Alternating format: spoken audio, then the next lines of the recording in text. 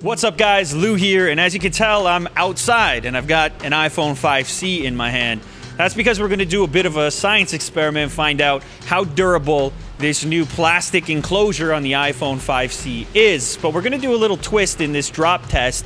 We're actually going to film the slow motion 120 FPS footage of the drop, of the destruction, using the newly released iPhone 5S. So an interesting little twist. We're gonna do 3 drops from this height right here, my shoulder height. I'm 6 feet tall, in case you're curious. I'm gonna first drop it on its back, then its side, maybe like this, and then its front. So the 3 classic drops from this height right here. Let's find out how this thing fares. All right, drop number 1 on the back. 3, 2, 1.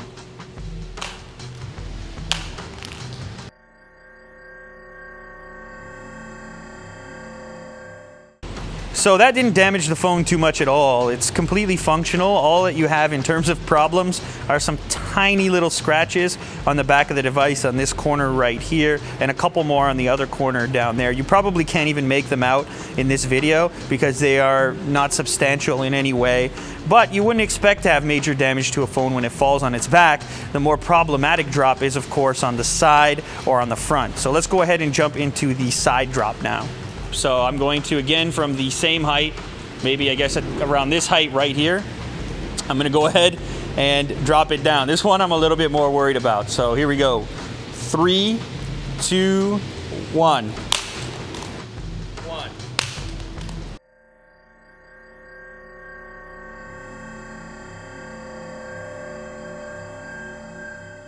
All right, so as you guys can tell, that actually turned into a front-facing drop. It twisted a little bit in midair, but holy smokes, every inch of this screen is shattered.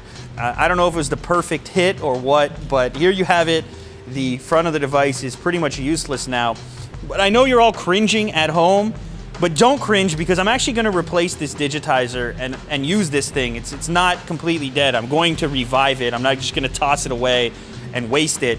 So there you have it. We'll go back to the studio now and take some closer images of this shattered phone. As expected, under better lighting in the studio conditions here, you can really appreciate just how gruesome the damage is. Every single inch, every single centimeter of the glass on the front of the device is shattered. Although it does work underneath, and this should be a fairly easy repair because of that. On the back, just a couple of little scuffs from that backdrop, so the back does look pretty durable, but I'm going to recommend that you wear a case on this device if you're any bit clumsy. I actually haven't dropped a phone before myself, but if you're the kind of person that might drop your brand new iPhone, I'll say go ahead and put a case on. Might as well be safe about it. As mentioned earlier, this wasn't just for the sake of destruction. I will be fixing this device and then doing something interesting with it, maybe even giving it back to you guys. So if you're not a subscriber, now would be a great time to go ahead and subscribe so you don't miss my next videos. And I hope you guys appreciate a little bit of carnage for the sake of science, for the sake of learning a little something about the durability of the brand new iPhone 5C. All right, so that wraps up this video. If you enjoyed it, make sure to leave a thumbs up down below. And as I said earlier, also subscribe if you haven't yet. Okay, catch you on the next episode. Later.